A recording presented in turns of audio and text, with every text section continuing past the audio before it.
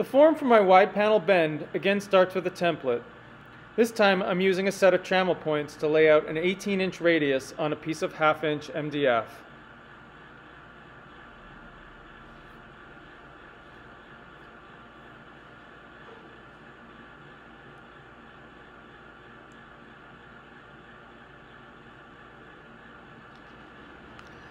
The template gets cut out on the bandsaw and then shaped on the sander, just as I did with the bent lamination form.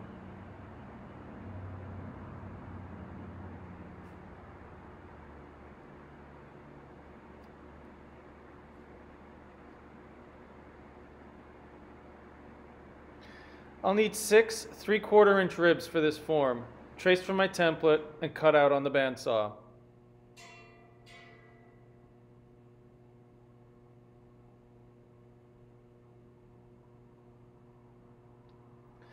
Once again, I'm using the router table to pattern cut my ribs.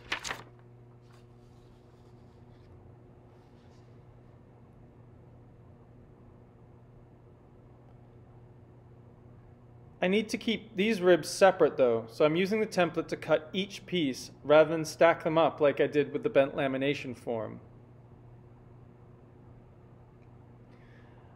I've also attached a fence to the underside of my template to make it easier to reference the pieces.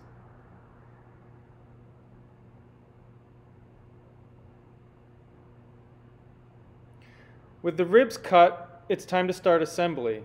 I'll need a platform to build the form on. Make it wider than the ribs by about 1.5 inches and a few inches deeper than your finished panel.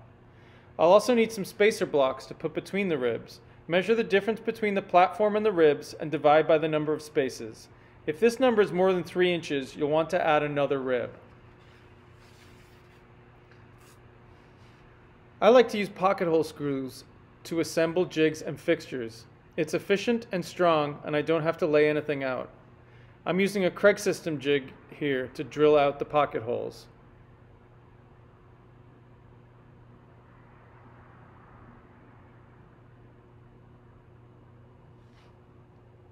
To assemble the form, I start by adding a strip to the edge of the platform perpendicular to the direction the ribs will go.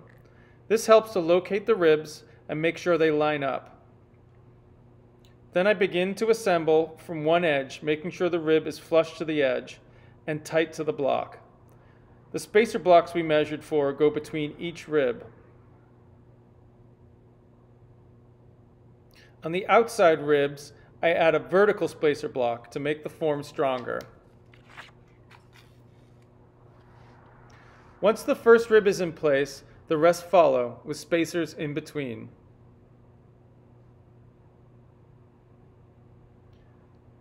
The pocket hole screws do a good job locking everything in place.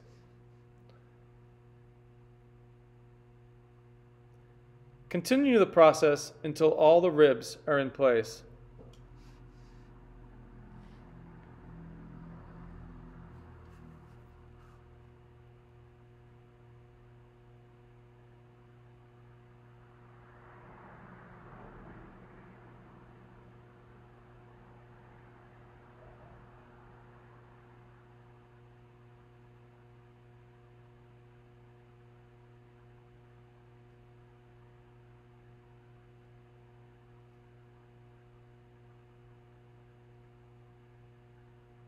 I'll be skinning the form with a piece of 3/8 bending plywood.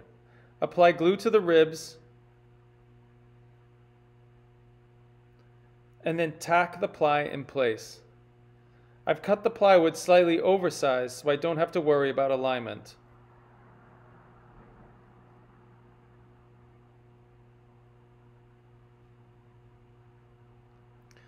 With the ply tacked in place, the whole form goes into the vacuum bag to ensure the skin is evenly attached to the ribs.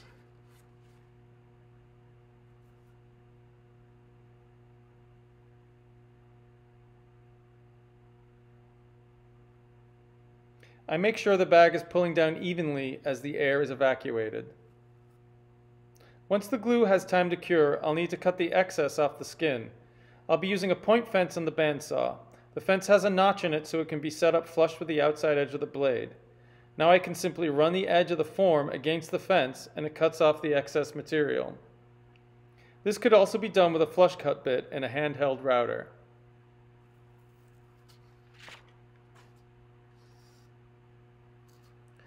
The last steps are to add a center line to the form